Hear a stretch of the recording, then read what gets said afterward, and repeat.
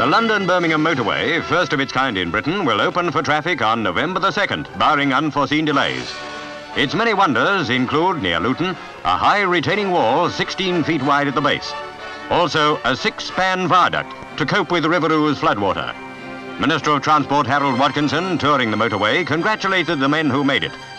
Using amazing roofed-over machinery, they'll have the 75-mile-long London-Birmingham stretch completed on schedule, despite terrible weather early on.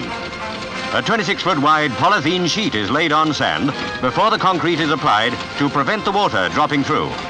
Millions of tons of concrete have been made along the road in the past 17 months. A record was set at one stage when 1,200 feet of reinforced concrete, 26 feet wide, was laid in 11 hours.